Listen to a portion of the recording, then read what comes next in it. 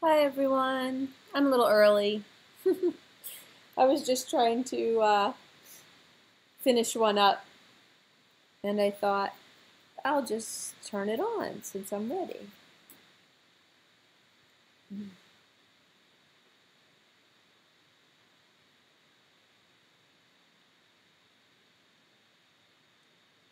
Hi Joyce.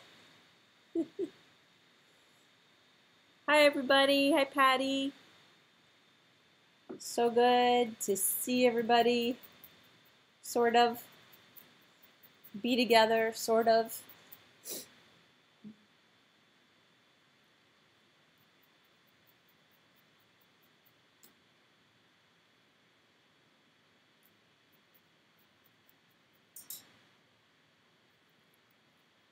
Yay! I'm just going to finish work on this for just a couple minutes, see where I can get it, and then I won't start until 1, just in case people are still joining. I've got my wax trying to heat up. I'm not sure.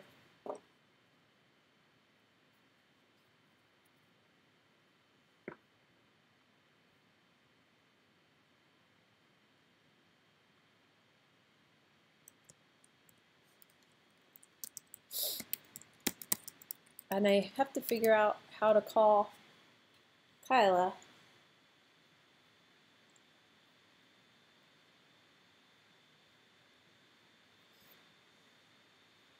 Which shouldn't be the hardest component of all of this. Maybe she'll call me. Oh, she did. You're so smart. Oops, spoke too soon. Let's see, what color do we want on here? Bright green, pink. Yay, thank you for the hugs. Virtual hugs are good.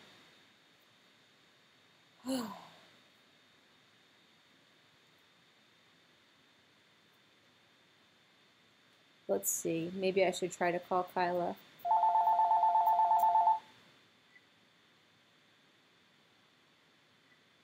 I was just saying how smart you are. Oh, you were? Uh-huh. I don't know what happened. I was like, I gotta figure out how to call Kyla. I couldn't remember if you called me or if I called you. I think, I don't know. Yeah. Yeah. Yeah. I don't know the number, but I looked back at my call history. I'm getting very good at setting up the live stream. Oh, good. Yeah. Lots of practice. Oh, I meant to grab tea before we started. Oh, tea? Yeah. Do you think I can grab tea real quick? I mean, I think you can do whatever you want.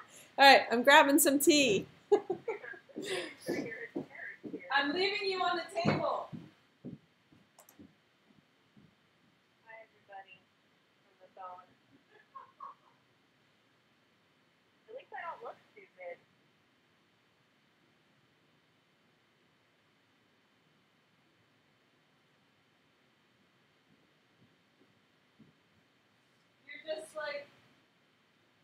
You're just a voice coming from the table. I am a voice.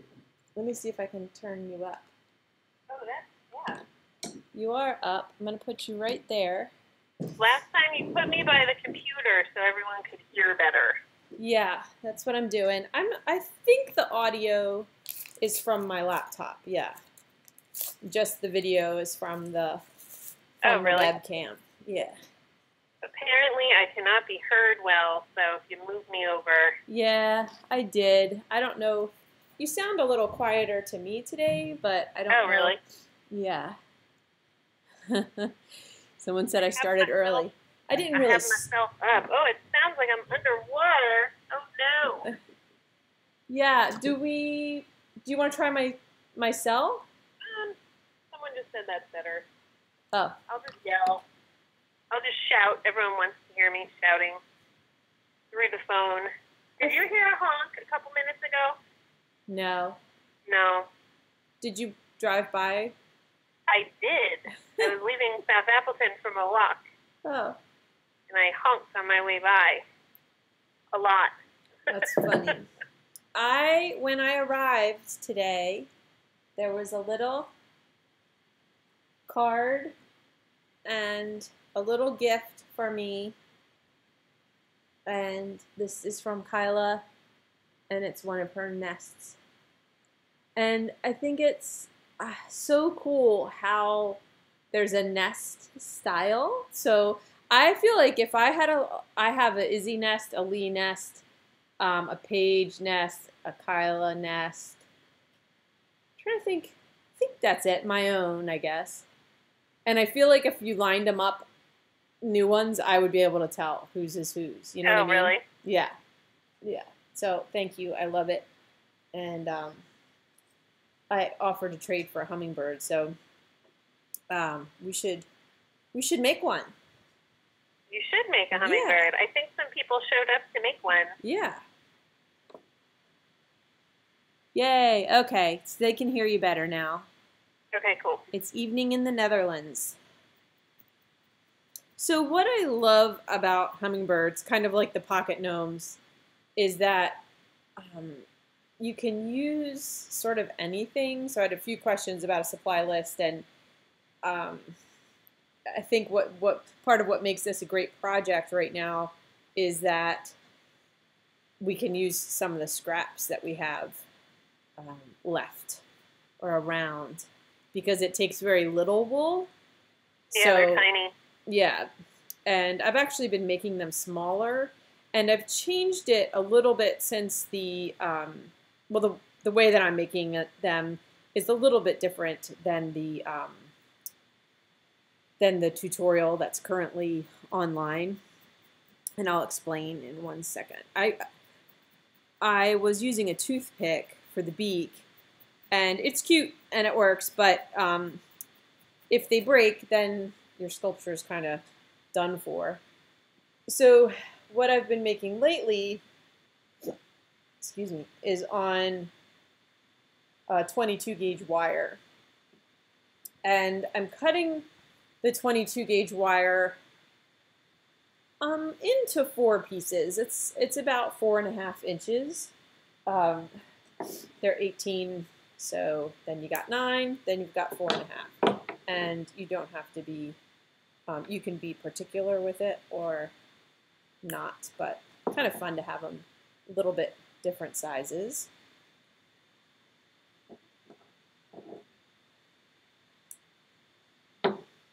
So I have lots of these cut up pieces, and like I said, I'm trying to get my swax melted. Oh, there it is. This is some like ancient swax.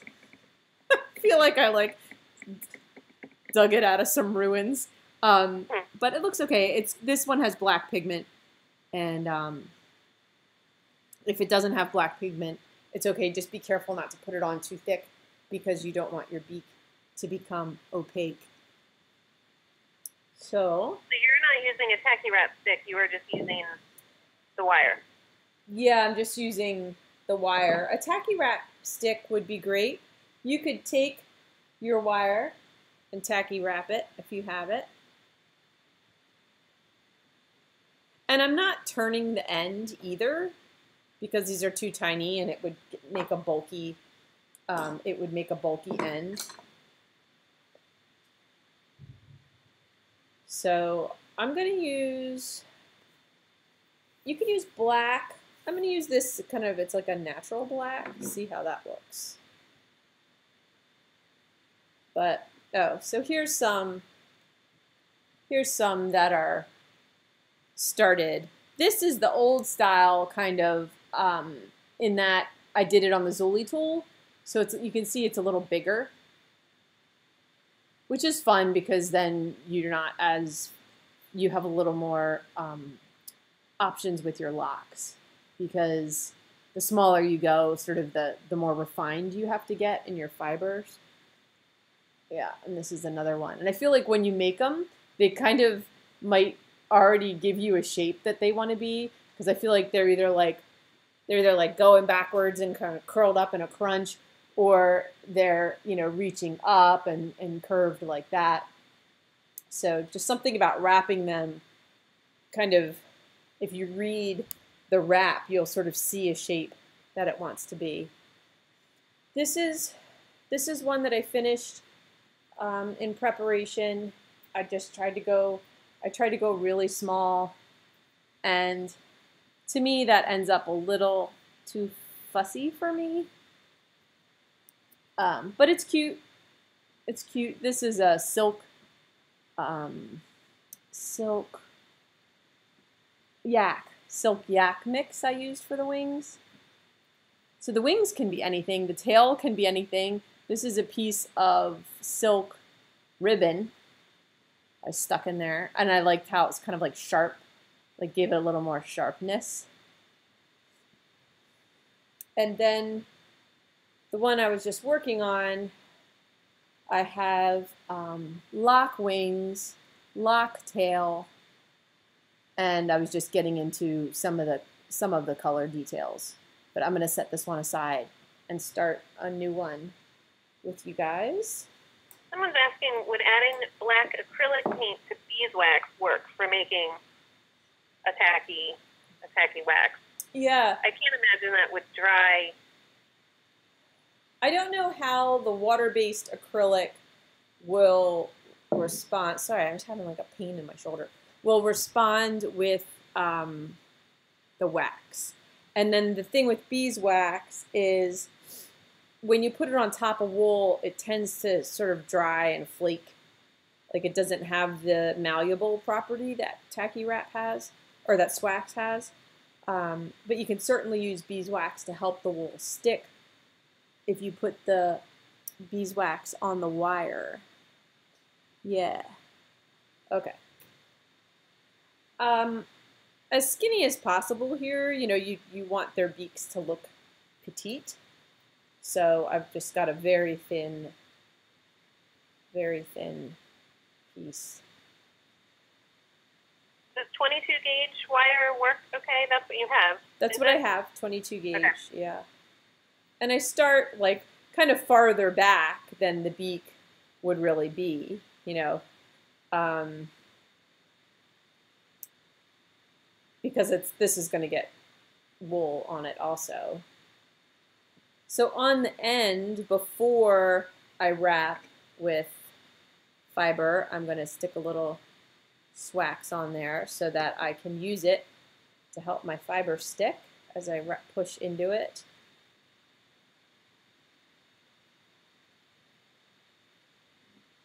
And then I'm going to turn around and go back. And Kyla has been in nest production. Marcia does she's used to doing high volume production with her beads. So what I did was, when I cut my wire in 4, I did 4 of these. You know what I mean? Like your swax is hot, you might as well make them all. And if I can, I make the back a little thicker than the tip by putting a little more wool there. Like you kind of want it to taper as it moves towards the tip. I like having a bunch kind of made and ready to go. Yeah. Of different steps. Sometimes you're in the mood for the armature part, you know, sometimes you're in the mood for the details or just... Right. Yeah. What was the wire length again? You cut it in quarters? I cut it into quarters, which is about 4.5 inches, anywhere between 4 and 5 inches. So I'll do another one, but the point is not to do 2 necessarily. I'm not going to keep doing 2. I'm just going to do one more to show the process again. I watched an interesting little tutorial on the UK page yesterday, and she had a different way of wrapping tiny fingers. I can't say it because I didn't try it or totally understand it, but it was neat to see. I love how there's always different approaches, you know. Could you paver pull this beak? Sure. It's so small. Like, I feel like we're gonna put the swax on top, and I like that. I like that and the way it looks, and so that's what I do. Paver pull's really interesting. If you haven't played with it, you should, because whatever your fiber is doing, it hardens it. So it almost like accentuates the texture, whereas swax will kind of fill in the texture a little bit. So it's interesting when we did the elephants, like experimenting on the tusks. Right. Yeah. Wax is more forgiving. Yeah, I think so too. Yeah.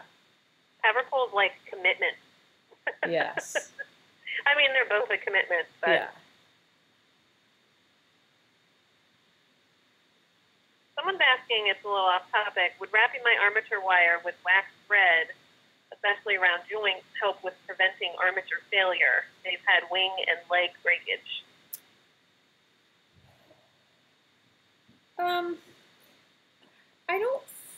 I mean, it would be a backup. I don't think that it would keep the armature from failing, because so something's happening, and I feel like we went over this maybe in the bunnies or someone live recently, where when you twist your shoulders anywhere where there's a wire coming out of another wire, if it's the shoulders and wings, particularly like the legs and wings, you might be twisting in a way that the wing or leg wire has a lot of work to do to be in the position it needs to be in, and you want it to just flow out of the twist into the position that it needs to be in. It's hard to explain or to know what's happening without seeing it, but and if you're making something bigger, more wires twisted together rather than a thicker wire helps. Okay. So now I have this black on here. I'm going to put swax right on top, and I just kind of do a swipe on 3 or 4 sides. You don't want to overdo it, because you can always put a little more. Give it a second to dry, and then just smooth it in. And what's cool about this too is you can sort of shape it a little bit into the flat.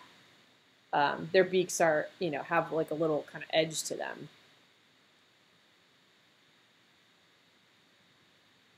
And it's not quite covered properly, so I need to put just a little bit more, especially right here.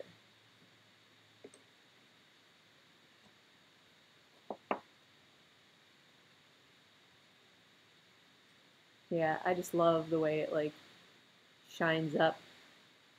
And I've had these where like a little bit came off the end, and then you just trim it with scissors, and I feel like the swax gives you a lot of potential to fix mistakes. Yeah, paver pull or Power Tex, it's glue, basically, is what it is. It's white glue. It's a little different than craft glue or Elmer's glue because of something in the way that they process it. There's like a temperature change. And the difference is that it hardens and becomes weatherproof. It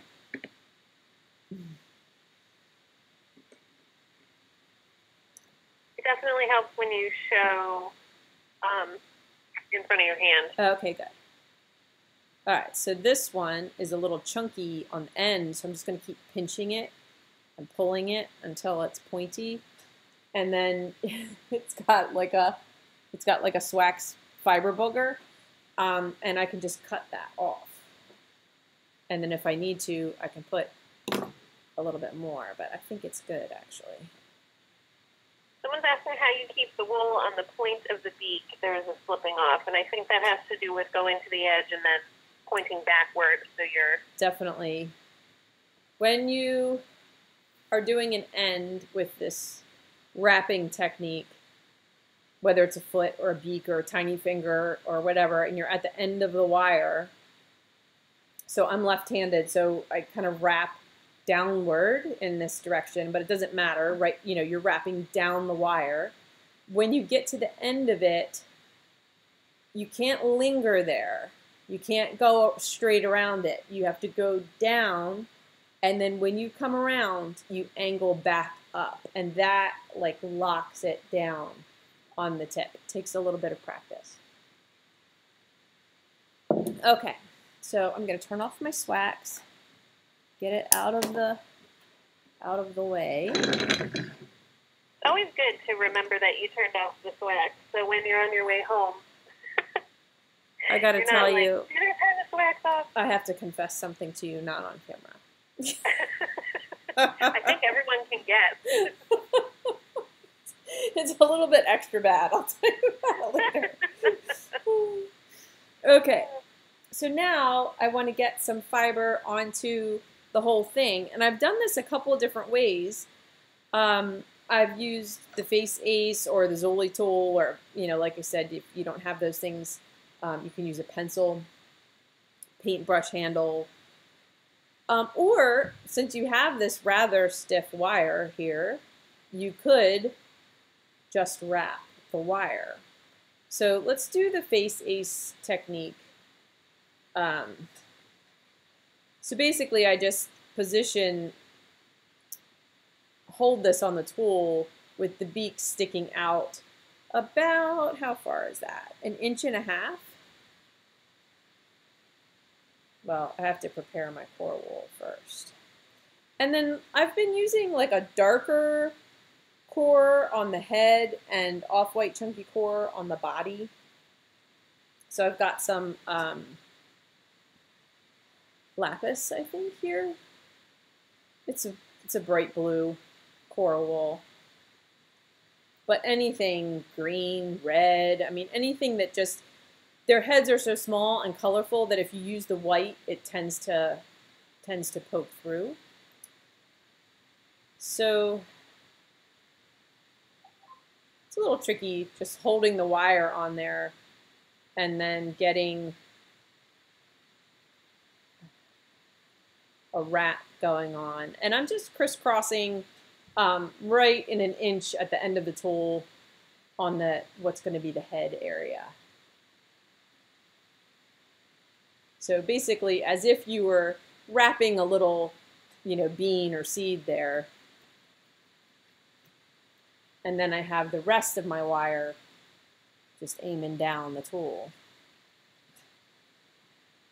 And I used a quarter of a, you know, about a 4-inch piece. Sorry, I should have said that.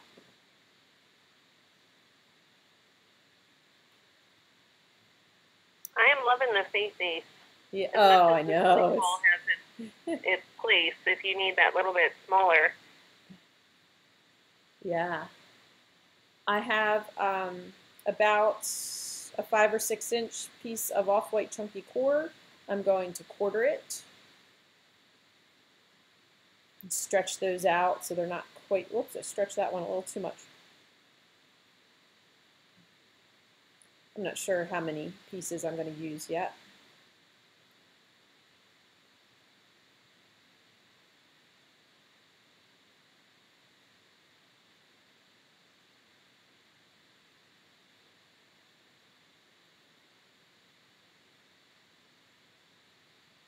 And then I'm just starting at the end of the wire, coming up towards the head, turning around. And I'll do that again. And I want to concentrate, you know, make them a little bigger where his chest and belly would be. So let the tail end taper, and it's okay to put a little more wool in the middle of this entire shape here.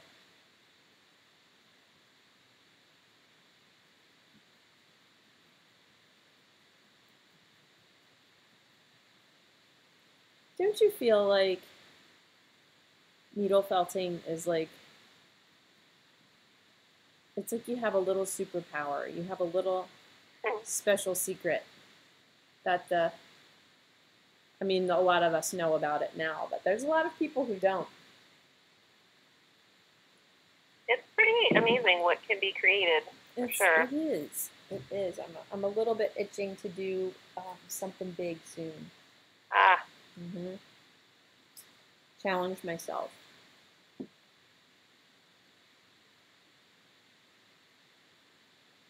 I'm going to go back to the head color. In part to get where these two colors meet, you want to wrap so that you don't have a weak, neck spot. And then I think I'll put one more piece of core. And I kind of don't know yet, like what's top, what's bottom.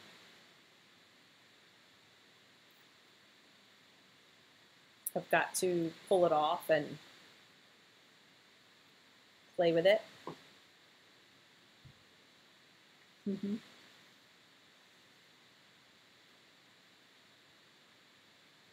want this to be pretty tight, like it's its own little form, and no wimpy wraps. No wimpy wraps. It's gonna be easier if it's. That's one of the things about the Zuli tool is it came off a little, because there's so much tool in the middle.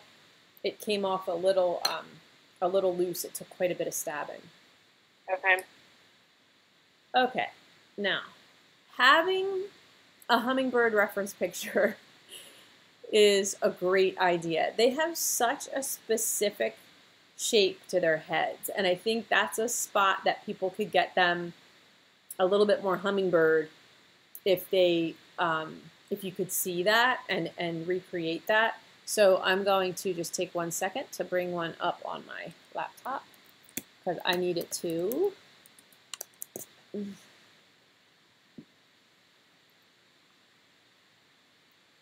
There's tons and tons of varieties, and some of them have like a rounder head or like dome, and then some of them have like almost like a flat kind of a squareness to the backs of their heads. I'll try to show, let me see if it's going to be totally annoying. I might not do it well, but like that to me really shows the shape. So hopefully I'm holding that in the right place. I can't tell, but. You're on a delay, so I can't tell either. Yeah, okay. I mean, I can hear you on time, but the video's yes. watching is a little behind, so. I understand. I'll tell you in a minute. Okay, it's fine. People have their own pictures, but. So, I'm looking at the reference picture. Whoops. Be careful, because you can pull this wire right out. So, it's a good idea to stab on there a little bit.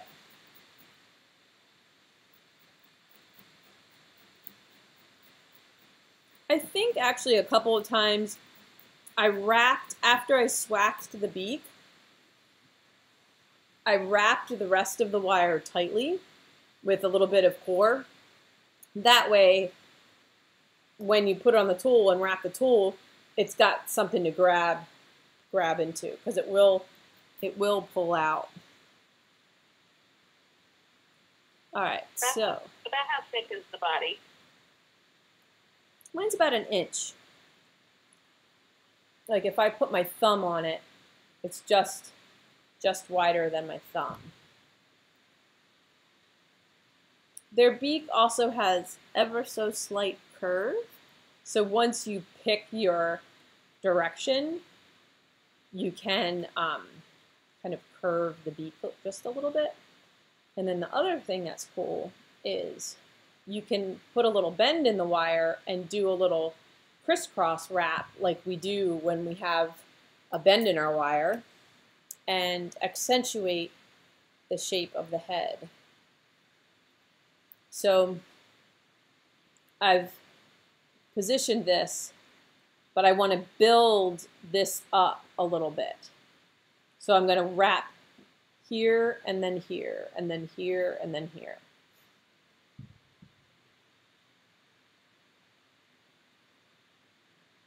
So now I'm using the bend in the wire to make my little hummingbird head shape better. Hopefully. That was kind of a weird piece of roving, so I didn't have a ton of control over it. Everything you do now pretty much will be your top coat colors? I'm still using core. Okay. So is the head color not your final head color? The head color is like this deep blue, but I'm just using it because I want it to be a dark color. Gotcha. I don't know. I make their heads all different colors. I love the ones that are like that deep brown green on the top, and then, I mean, like a traditional ruby throat would be dark on the top of the head, red, white, with grays and vibrant greens on the rest of the body. So it's pretty cool. I mean, they can be anything. I'm going to give this one an S shape.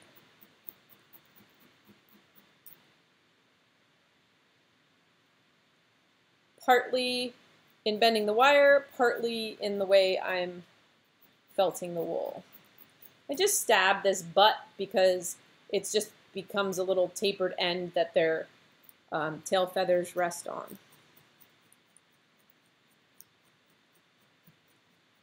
I wish I could see you guys. Love to see how your shapes are coming. It is so cool to see. I mean, I know that we have people all over the country and the world, but it's really neat to see everybody connect on here. Could we see the PC photo? Oh, you could see it. Oh, okay, okay. Yeah, when you held it, yeah. Okay.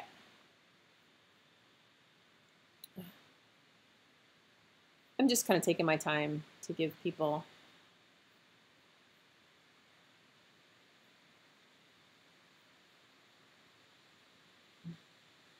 I'm going to close. I don't think I need Facebook. Everybody's pretty much commenting on YouTube, correct? I think so. Yeah. I haven't really been looking too much.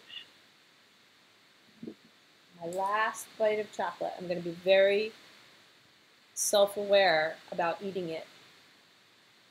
Well, you're on video, so we're all watching. Yeah. No judgment. Because sometimes I don't pay attention, and I'm really sad that it's not there anymore. It's very good. Okay. So here's where it gets fun, I think. Oh, you know what I did? I closed my... Oh, no, there it is. I was going to say I closed mine. If you need to build the chest out a little, you can do a little off-white chunky core or Sarafina white shingle just to add. So I took a little strip, I'm pointing the fringe towards the tail, I'm felting it down on the belly, and then I'm going to turn it over and felt the rest of the fringe onto itself. And that just gives me, instead of wrapping, that just gives me a little more bulk on the chest.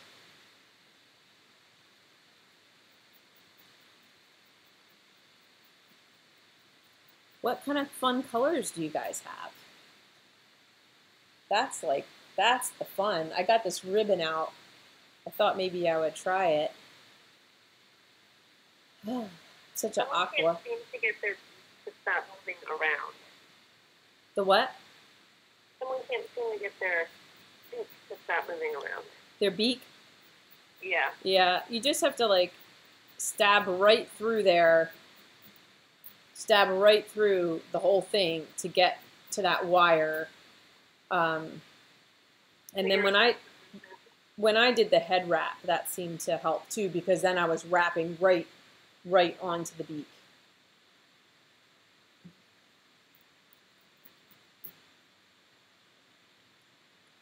I'm eating pens. Just gonna toss that out there. I'm not a chocolate person. Yes, you like your fruity candies. Pez. I have orange Pez. I'm going to cut a few of these. I'm going to do 3. They're a little wrinkly, but I'm going to trust that if I cut the ends into points, it'll look cool.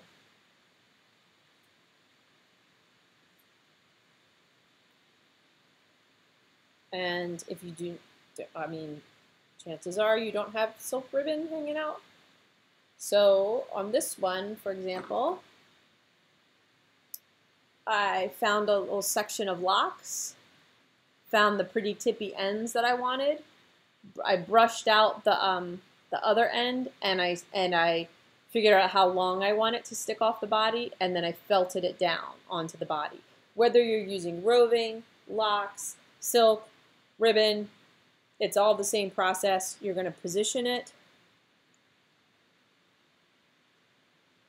where you want it and stab this on. So for me with this, it's going to be about using a little wool on top. I do not like the feeling of stabbing in through this ribbon, but I'm going to persevere. Is it silk? It's silk, yeah. Yeah, silk is weird. It doesn't feel right. Stab it too. Yeah, it doesn't feel like, you feel like you're destroying it. It's not a good feeling. Why did I think you wanted this, Kyla? I know you can't see it. It's a aqua. What were we talking about? We tied them on those awesome lollipops. No, this is the background color that I made, a bat that I made for the 2D Oh, rooster. you were saying for my net, for my eggs. Oh, for your eggs, yes. Ah, I wish I had heard your beep. I would have run out. What's that? I said, which tooth? I'm joking. My horn. I gotcha. It's a gas reference. I've been spending a lot of time with my son.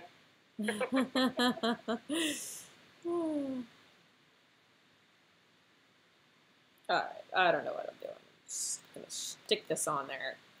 Make it stick. Ugh. Don't listen. Close your ears.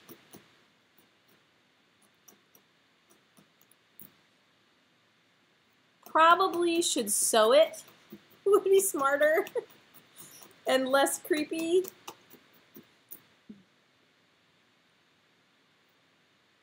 But who wants to get out the sewing stuff?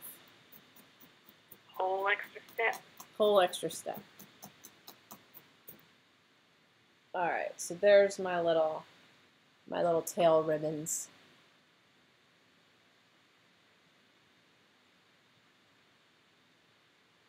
I just got them stuck just enough, and as I do more, they'll stick more.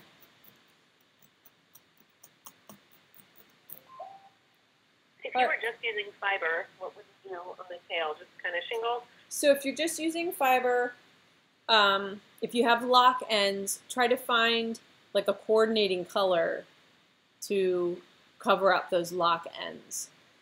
It's a little bit, we're going to put the wings on next, and then you kind of shingle towards the head so that all your colors blend from head to tail.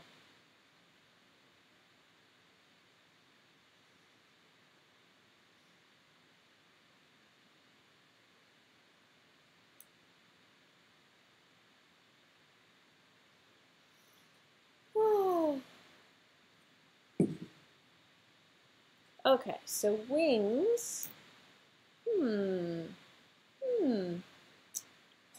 I have this bag of random, I think this was like nest, we were making nest locks for the website, and I was like, ooh, that's good stuff. I'm stealing some of that.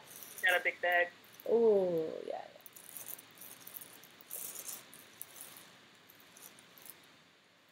The wings. You can never have too many locks. No. The wings could be gray. They could be natural. This is really pretty. This is a Surrey. I think I'll do this and then anchor them with the green. So Trick is finding two sections that are similar.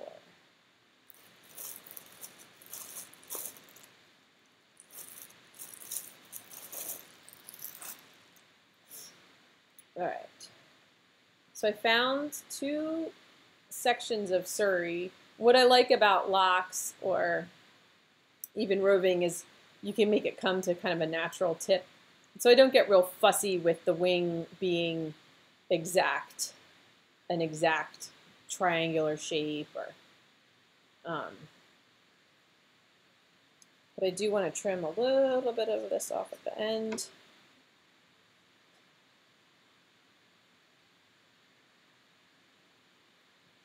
This one's a little shorter already. I love the simple body shape that you're like already done.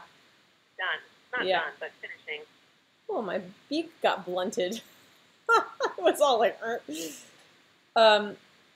okay, so I'm going to take some of this leaf green. Really, like I'm saying, whatever colors you use, that they are, if you do, do search for some inspirational pictures, they are every color under the rainbow. Every single one. Orange, purple, green, pink, blue. Just to get this started, I'm going to put a little bit of this at the base of this lock. And the reason I want to do it before I put it on is because I want, it's hard to see, I want the roving tips to blend into the alpaca so that I get like a transition. I'll hold it up. I'll just do it from this side a little bit.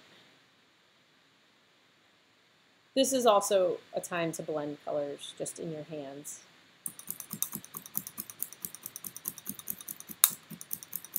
Okay. Someone's asking what kind of brush you use to brush out locks. I just have a dog brush here. Like a wire, like a flipper brush? Yeah. So the green is just kind of tapering away into the gray. And I just did a little bit on each side. And having the wool in addition to the alpaca will help me blend it, attach it to the hummingbird. This one is a little bigger. I'm going to make it a little bit smaller.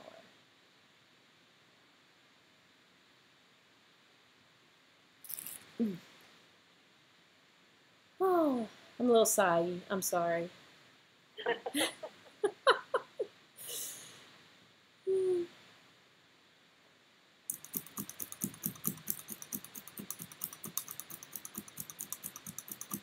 I think there's a collective sigh happening. Yeah. Daily, hourly.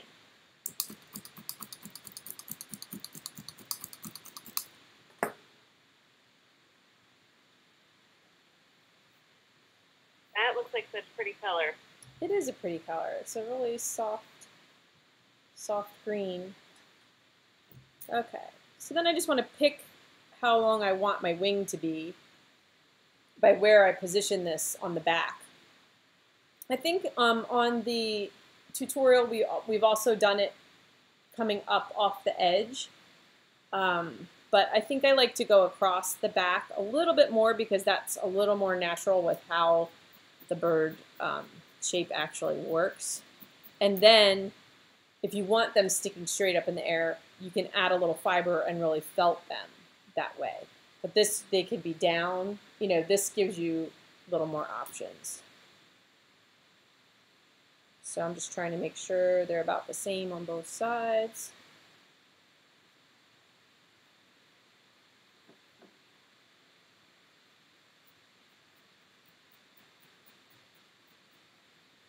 I think that's okay. I think one's a little bigger than the other, but whatever. What's that? General size on that wing triangle. Like about what size wing are you putting on?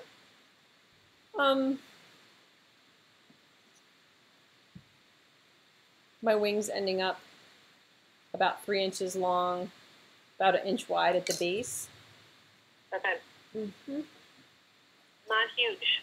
No. Mm-mm.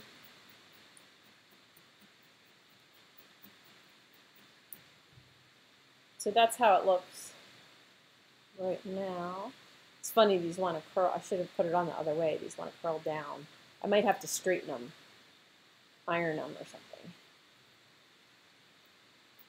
Who was just talking about ironing wool? Julie. Mm-hmm.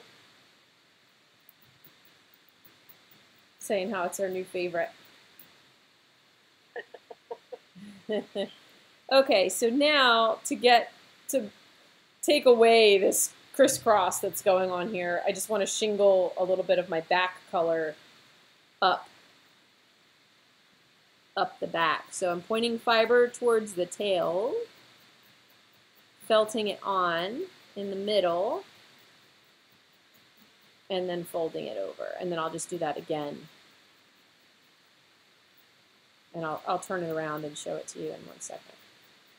That further holds on the wings and then also gives your bird a back that makes a little more sense.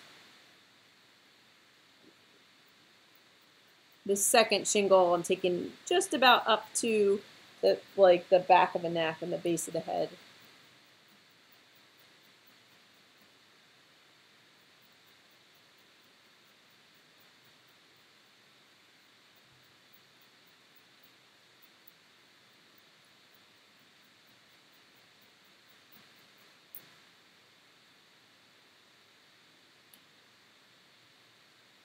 So that's where it is.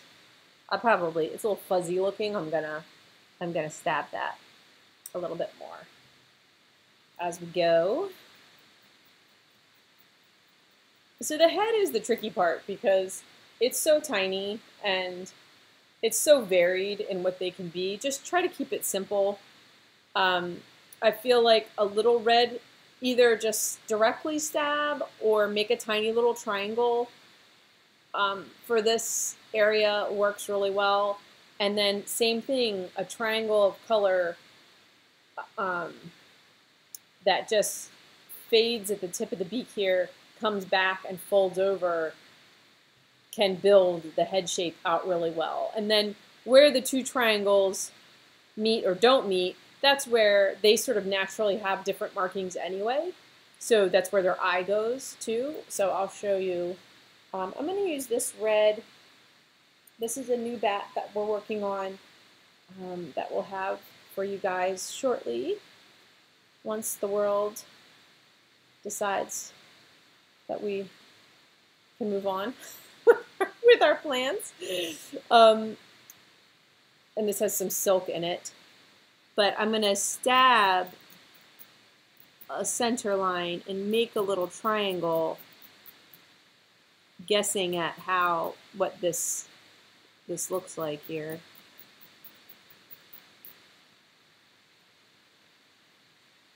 And then I think I'll trim the bottom because this is a really long stable length.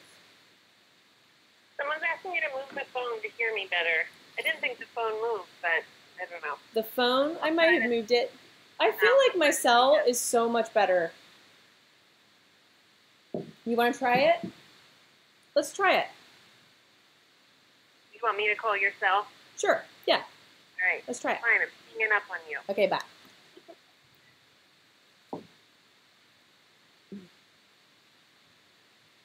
I feel so alone. Oh, did I turn it off? So now I'm stabbing the triangle onto his little neck. Hello. Hello. Oh my gosh. So much better. Yeah. Yeah.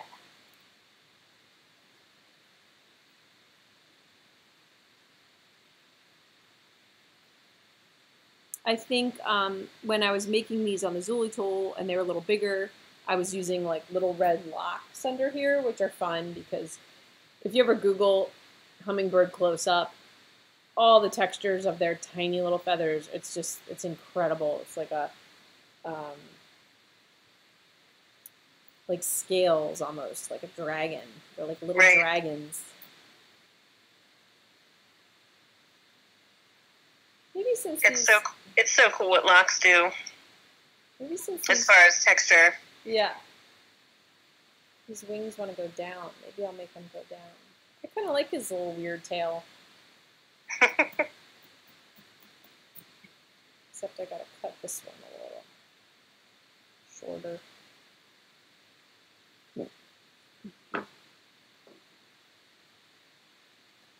Okay. So now I've got his neck triangle on. I'm gonna make the head triangle. And I think I'll use a little bit of the blue core just because I really like that color that's there. And then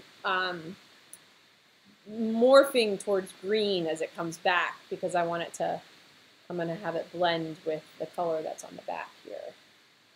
So I'm going to put a little bit of this leaf green, maybe a little bit of this raspberry blue.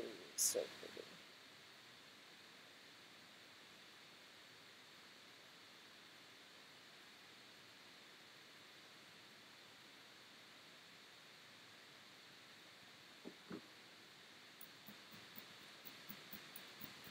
This one can be a little bit bigger than the neck one.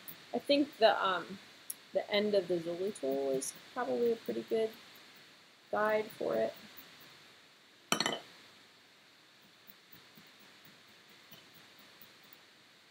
The nice thing about triangles and shapes with fringe is that you can pull off from the end. Ooh, I like that. In this case, I like this deeper blue kind of poking through it.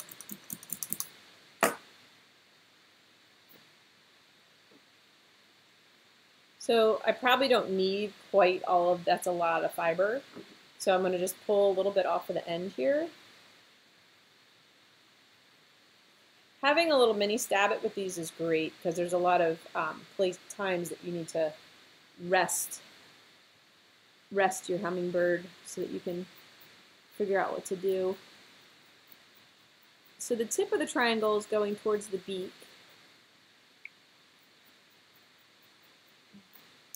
And then you can see how the rest of the fiber comes back and blends with the back.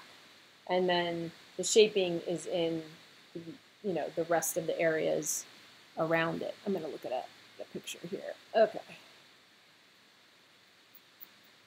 So I like the way this is coming into the back here. And I'm even going to bring it kind of around the side of the neck a little bit. Some of that green.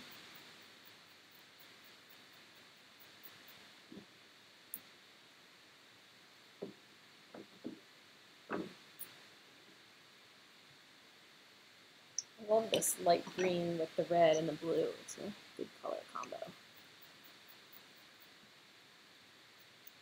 And then sometimes with the ends of my needles, if I need to fringe something out so that it blends well, I just kind of, you don't want to break your needles, but I just kind of tease it out so that I don't have such a round edge that I'm trying to deal with.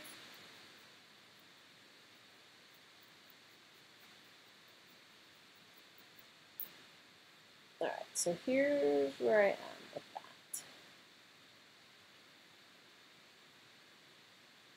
Now I can see that I need to stab down on the top of the head to flatten it out, give it a more definitive shape. This is just a little bit of sculpting here.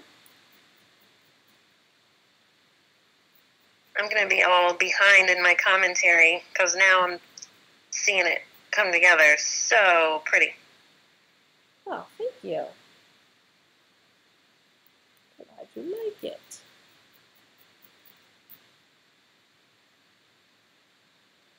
They're so, I mean, I'm kind of, I feel like hopefully everybody's keeping up. I feel like this is a little slow for me. But they come together very quickly. I think the wings want to go down, so that's what I'm going to do on this one. He's like, he's trying to take something home. He's like, oh. But I think I might iron, like I said, I might iron those. iron those out.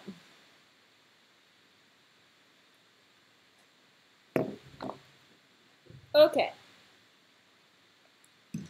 On the side of his face, I have, what do I have here?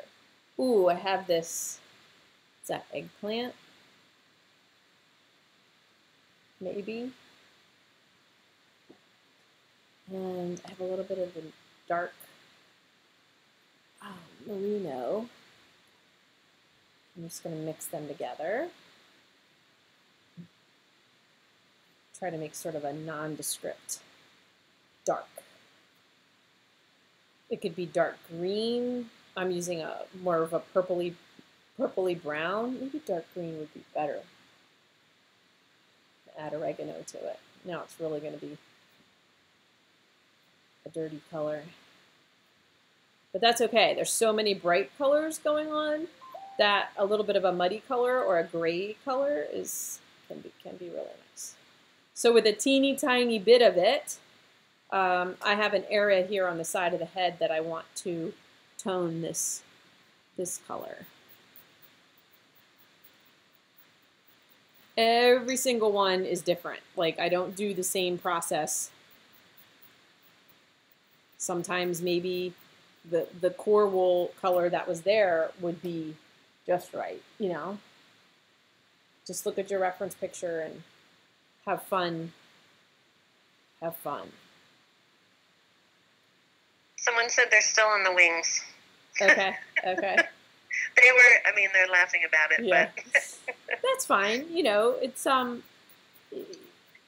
the point is to enjoy what you're doing, and if, you know, that's where you are and that's what you're taking your time on, that's the whole idea. Just for us to do something together. And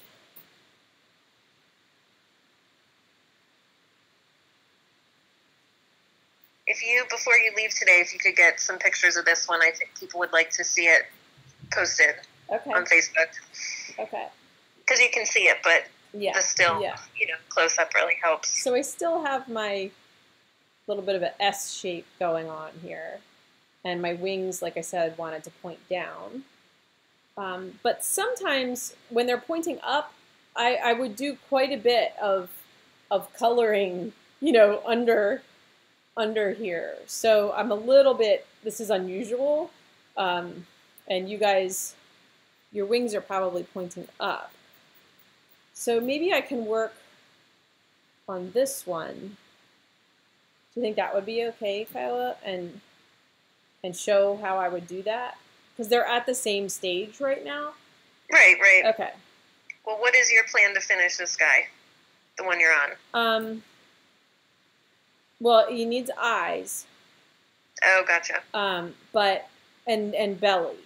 But I'll show the belly on this other one because it's going to have the wing details. More like, yeah. Yeah, probably more like what most people are doing. So if your wing is pointing up, you want to not have such a strong line here. I have this fuzzy fiber. This is going to work pretty well. Well, before I do this, I'm going to do a little white here. I'm going to shingle the belly first. So I'm going to shingle at the tail. I think I want to use this, little bit of this aqua that I have. So I'm going to point towards my tail feathers. I'm under the belly now. Put this on. It's just a very light, soft color, just not quite so white.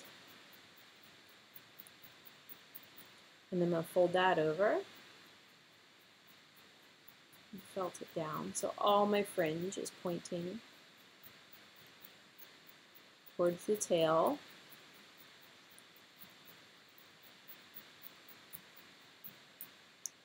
And then to go transition from under the neck to that, I want to use maybe Sarafina white,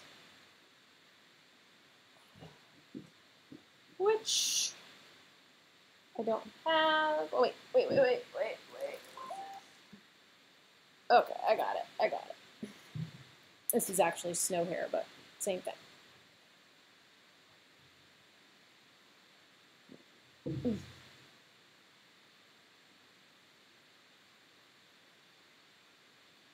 Maybe a little too long. It'll be all right. So now I'm letting the white point. Let me cut this. That's the thing that these guys are so little, you can't have crazy long fibers. I'm sorry. If I turn that off, I can still hear you, right, Kyla? I think so. Yes. I don't know. I hear you. Good.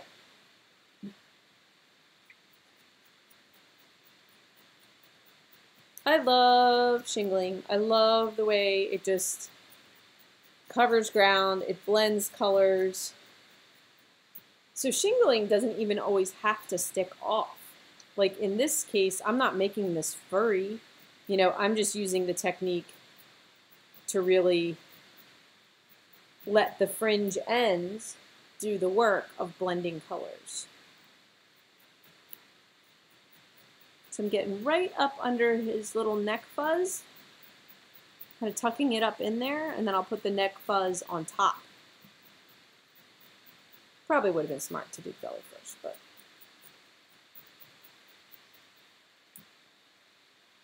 So that's his little blended belly. And then this bright neck color, I'm going to let cover that fold of that last shingle. Okay, now that the belly is on there, now I can transition the belly to the wings. And that I'm going to do, I mean, it could just be a little short bit of like merino fiber. I happen to have this fuzzy moose moss that is going to do the transition. It's going to be really cool. And the fuzz of the fiber is going to make yet another little kind of interesting texture on here. Yeah, the hummingbirds, the nests, and the pocket gnomes, I feel like are such a great way to enjoy your locks and use your, this is what I was saying about the mini stab, like all the different ways you can use it to.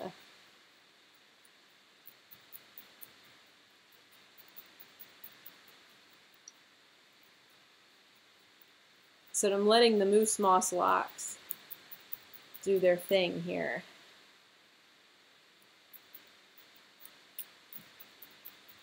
Have you ever thought about adding feet? Not really. You don't, I mean, these are like an impression, you know, to me. So I'd have to Google hummingbird feet to see what they look like. You don't even see them. They're just teeny tiny little black lines. So I feel like it's like a detail that maybe isn't doesn't add much, you know. But that's just me. Someone's gonna do a hummingbird with teeny tiny little cute feet. And I'll be like, oh, I want to try that.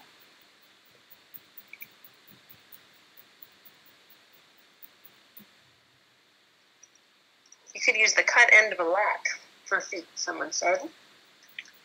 Mm. Oh, Marcia wants to come in to wash and dye. Oh. That is entirely possible, Marcia. I think.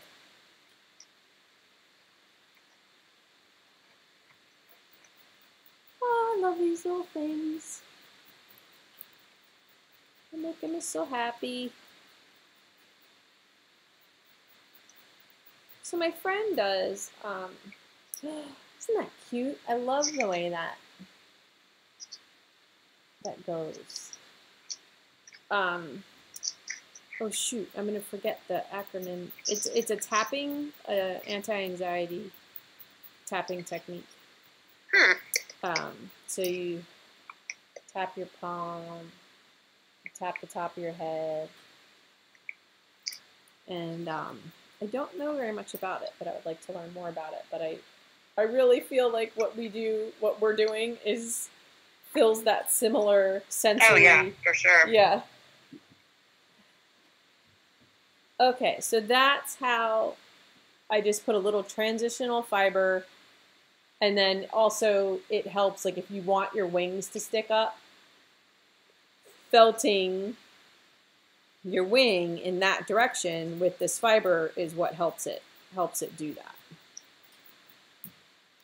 So that's that little guy.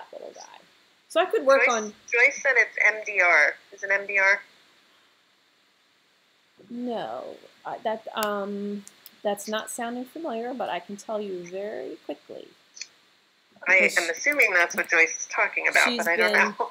Oh, she's been posting some videos and EFT, and her EFT tutorial. I'm trying to see what her. I want to tell you what her YouTube channel is, so that I'm just not sure if it's her name or. EFT, or Emotional Freedom Technique, also known as tapping, is one of my favorite tools in the world to use because it almost instantaneously makes you feel better. Emotional Freedom Technique. And it's an immediate. It has an immediate effect, and it's called Tap for Joy, is her YouTube channel. Tap for Joy. Yep. So Joyce is saying EMDR is similar to hypnosis. Oh, yeah. So she can give you info on that. Oh, yeah. Someone's wax supply is very low. They're hoping they can order soon. Oh, I know. I hope so, too. I hesitate to say anything because every time I think that I have a plan, I do not. Okay, so all we need now are little eyes. Well, this guy still needs his belly, but I'm gonna, I'm kind of at the same place in both of these, except now this one's belly is done as well. So on the eyes, all I'm doing is taking a little bit of black core, teeny tiny bit, and I don't try to make a three-dimensional eye. I just felt a little round, as much as I can, just a round circle. So if you want to roll the fiber in your fingers just to start to bring it together, you can do that, and then pay attention to where the eye goes. It's this is another kind of important aspect to making it look hummingbirdy. This beak is set a little high, but it goes from the side. It goes just above where the beak comes in, and not quite halfway between the beak and the back of the head, ever so slightly closer to the beak. And just felt a little circle. They have quite a bit of angled transition from the head to the beak. So when we're doing the toothpick technique, that's something I saw was a little bit too abrupt from the toothpick to the head, because it went like toothpick, bam, head. But they really do, like, quite a bit of fiber is going to come down towards this, towards the top of the beak. And then good luck getting them in the same place on each side. Eye placement is always tricky. Yeah. I'm using a nice strong needle right now because I really just want to, it's probably just a 38, but it felt strong. This is a 40. And then I think it helps to have a really thin rim of a lighter color around that. So I'm going to use this aqua that's over here. I usually go towards aqua around the eyes. Just seems to work well, but like a light green, a gray would be okay. And there's no easy way to do this. You're just trying to draw a thin line around the eye, and it's not easy. But this detail does make a big difference. I'm sure there's a lot of people out there who could get a lot more detail than I do with these. If your rim color is too wide and takes up too much of your eye, you could always go back. Rather than trying to get the rim color thinner, go back with a little bit of black. You always look derpy from the front. I don't know what I'm doing wrong there. Not getting the head wide enough, maybe?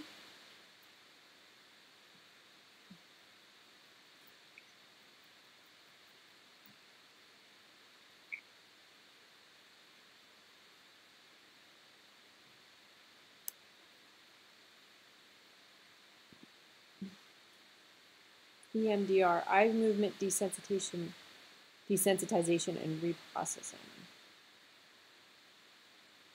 Wow, that is so cool. Yes, I feel like we were talking about that before, Kyla, for some reason. Something about the PTSD in the eyes. I can't remember what that conversation was. So cool. I think we just, we think we know and understand so much. Or we wish we did, I guess. Especially in medicine. And there, of course, is a lot we know. But so much, yeah, so much we don't know. Yeah. When you have a moment, if you could show the eye closer again, please. Yeah. So there's one side. And there's the other side. And then you need your little white dot. Definitely a little white dot.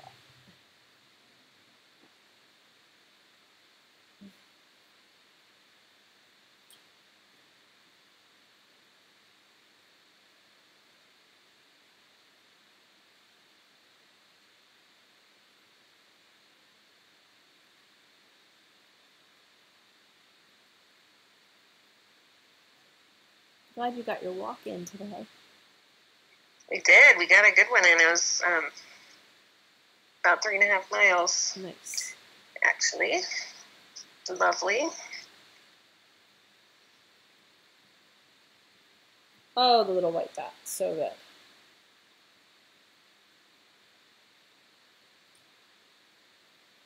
They sometimes have a little white feather. I guess it's their ear. Sometimes I include it, sometimes I don't. It can look a little janky if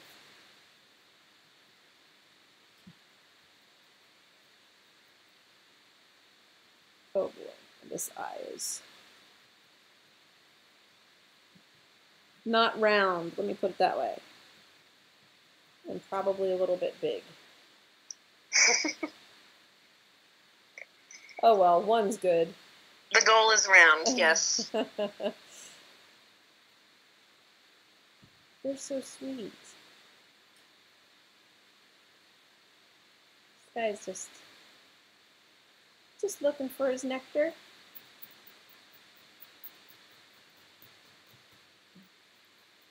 Alright, this guy just needs his belly. So I'm going to do the same thing I did on the other one.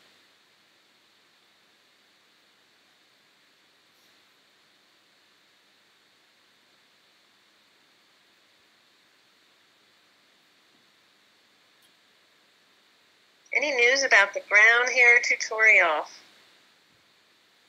Everything has ground to a halt. Yeah, no news, unfortunately. It won't be hard to do. Like it's all figured out. It's going to be once we get rolling again. Just the timing. What needs to be taken care of. first, and we're not overlapping right now here, so it's just not possible yet.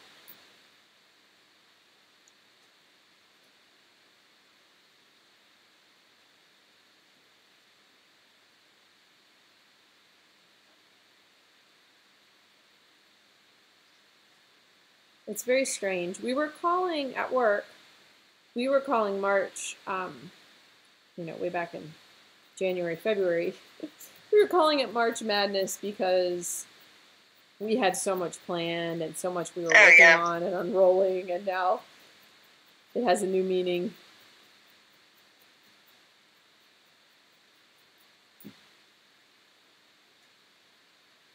We don't know about online ordering timing yet. There is no bee kit yet. That is another thing that is on hold. Mm-hmm.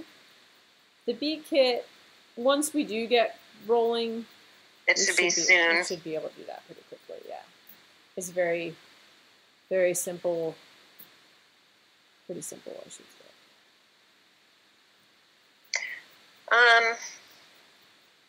Have you ever used glass eyes for any of your pieces? Nope. I don't think you have you? Mm-hmm. Nope.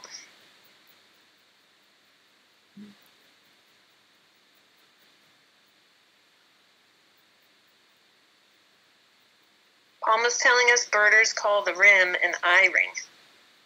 Eye ring? Yeah. Makes sense. Couldn't the birders have gotten a little more creative? Just kidding, Paul. Oh, that ring around their eye? Yeah, that's an eye ring. We call that the eye ring.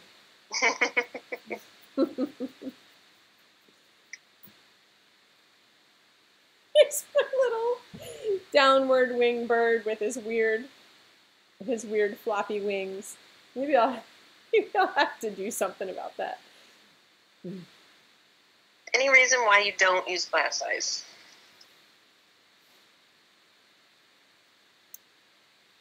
If I say it's going to sound critical, and I don't want to sound critical because I see things that I love with glass eyes. But for me, you like to make the eye the way that I like to create, and the wool allows you to do that. I like to create the eye. I like to make the piece out of wool, and I don't like to have the clash of that hard, shiny. And I've enjoyed, if I am going to change the texture of the wool, I've enjoyed natural, ways to do that. I don't know. I guess it's a part of the sculpture to me to make to felt the eye. I would think certain sculptures would be awesome with that contrast. Definitely. Like that you really wanted that, but in a lot of the cute, sweet, fuzzy, not like snake creatures. Yeah. I'm not trying to it's also a little taxidermy-y to me. So depending on the scale. So right. That's just it just wasn't part of the evolution of the way that I like to do things. I don't know how else to say it. And I wasn't. Right. Well, and someone's also, the person who asked that question is also said expression with a question mark, which you can control. Absolutely. All of that when you do the eye. Yeah. Yes. The whole thing, the whole sculpture is part your decisions, part the texture of the wool speaking, or the type of wool. So I don't mind imperfection, I guess. It's part of what I like about this medium. So my eyes are never perfect and never, they're not ultra realistic. I don't know how to say it. But okay, so I like this little one. He's so done. Cute. Yeah. So tips on hanging it with that fishing line. You can't even see it yet. Oh, I see it on the table in front of you. Oh. I was holding it up, and you're like, so cute. What was the question? Well, I'm asking the question if people want to hang them, because in theory, most people would. Yeah. I feel like it's a little tricky figuring out where to place. Yeah, I think you can eyeball the balance point. So what I do is I take my fishing line on my needle, I go down from the top all the way out the bottom and back up. And then I make a knot like as close as I can to the sculpture with the two, obviously one's a lot longer. And then cut the one as short as you can so the knot's right there, and then the one string is going up. That's that guy. This guy just needs eyes. He's sweet for different reasons. I can't wait to see what you guys made. People are liking the downward wing too, because they do both in flight. Yeah. But I do feel like I need to, I don't know what I'm going to do. I might, I like the natural gray, but it's bugging me that his wings are bent. So I might just try to straighten that, or I might felt a little more fiber in there to stiffen it straighter. A little bit, I think that's what I'll do. I mean, I'll just try to do that while we're sitting here and see what happens. So I'm still keeping the structure of the lock, and I want to try to keep the color. I'm going to grab some of this gray. Oh, this was alpaca. That might not. Well, I'll try it. I also have that Shetland. Oh.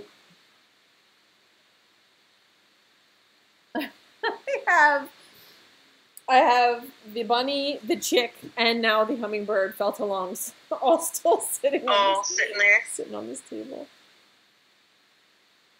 So let's see what this does. If I can slap this baby straight. Let's see. I feel like if I just iron it,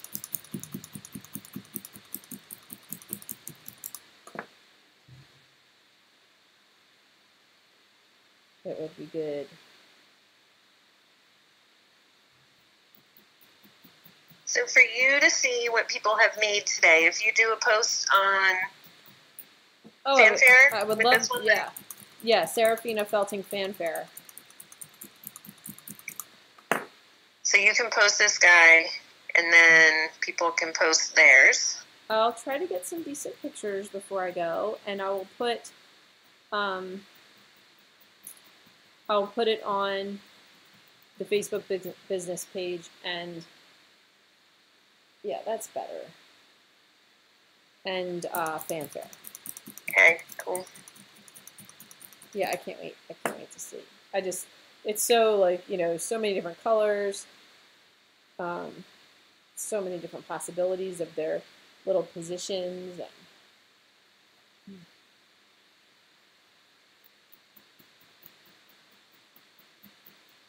do you have an idea for next week? That's the question. Oh, that's a good question. I was trying to talk Kyla into nests. I said I'm, better behind the camera or on the phone. Okay. Yes, let's talk it out. Let's plan. Let's control the crap out of something we can control the crap out of. Did you guys notice I chopped my own hair off? I was like, I don't want hair anymore. And I cut it off. I think I did okay. I haven't seen the back yet. Who's seeing the back? No one's seeing the back. Right? I can promise you I am not taking scissors to my hair. It's not happening.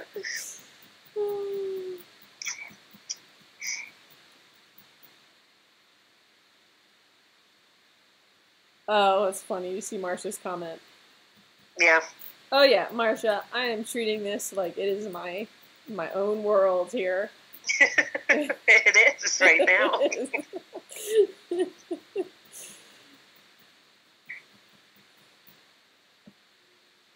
Okay, so now they're a little more straightened out. It's good. Yeah, Kyla's nests are awesome. Oh, Yeah. A kingfisher, a mouse. A mouse. The mouse. We could do sleepy somethings. We could definitely do sleepy mice. They're always fun, and there's a little bit of evolution to how I've been making those. Right. And they don't require, anything too specific, so everybody would probably have on hand what they need. Any other votes? Flowers, but flowers require some wet felting. That's can be tricky. Flowers would be a little involved, and maybe people not have what they need. Kingfisher, I've never made a kingfisher, and I like to. This is sort of like, hey, let's just make these at the same time versus, teaching a whole new Something tutorial. Mm-hmm. So I see goldfish are so fun. And goldfish can be made with the big variety of. We should make some. I like goldfish.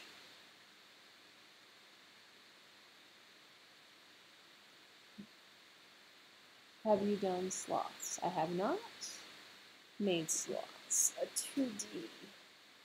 A 2D.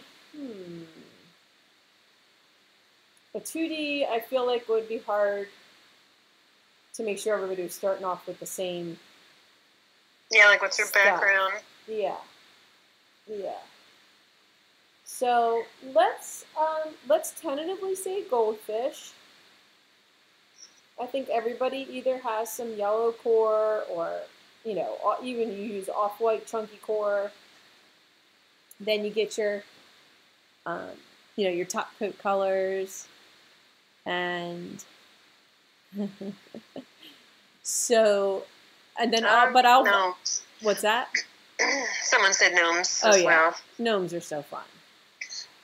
Okay, wait, now I'm torn. I know, right? I know. You might have to mull it over. Let's do goldfish. And then mushrooms. What's that? Mushrooms. Oh. Lee just did a mushroom tutorial. Did anybody see Lee's mushroom tutorial? So cool. She did some wet felting, right? She did a little wet felted top, which is nice because wet felting gives you like it gives you like a skin. It gives you like this different look. Like you can tell when something's wet felted versus needle felted.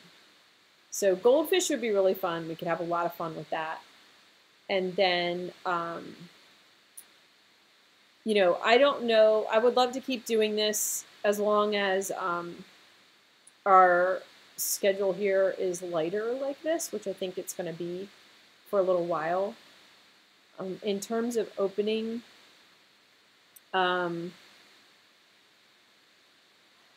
we just don't know. Last night I was laying in bed and I was like, I should open. Why aren't I open? And then, I woke up and I'm like, oh no, it's not responsible. It's not safe. So it's been really challenging to figure out. And I don't think anybody really can. Like, I think we're all just doing the best we can. And I'm so, I really overall am amazed at the power of people and everything that I feel like we're in a shakedown. It's like, all right, we're gonna mix this up and we're gonna see what sticks, and then we don't know yet what's gonna be sticking at the end, So I'm happy that we can do this kind of stuff, and that's all. I have a whole lot of thoughts. I'm sure we all do. So we're sitting around wondering what's gonna happen. If you do goldfish and someone doesn't have gold, really it could be. Oh, people were making them elongate. Like it could be any. People were making them all kinds of colors. Yeah.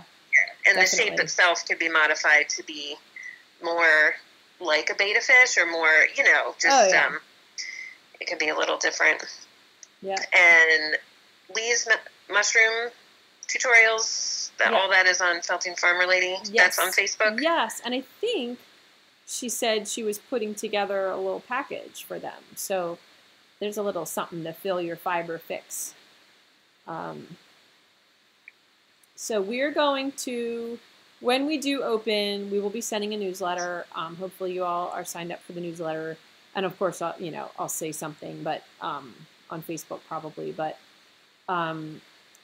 that's going to be your best bet in getting notified. And my best guess is that we will just be operating at kind of a minimal, very sort of maybe just shipping 2 days a week. But we'll let you know. We'll keep you posted. It's just the plan or the decision has not come into clarity to a degree that I need. So anyway, thank you. That was fun. It was really fun for me, and I can't wait to see what everybody does. So hopefully you're on Fanfare. And yes, pictures. And you've got 3 more wires at least. So I want to see lots. I want to see lots and lots. All right. Thank you all. Thank you, and stay safe. And we'll be in touch, and we'll plan on goldfish. And I'll try to put together kind of the things I'm using or the potential things you could use a little sooner. I was a little late this week, but all right. Take care. Awesome. Bye, guys. Thank you, Kyla. See ya. Bye.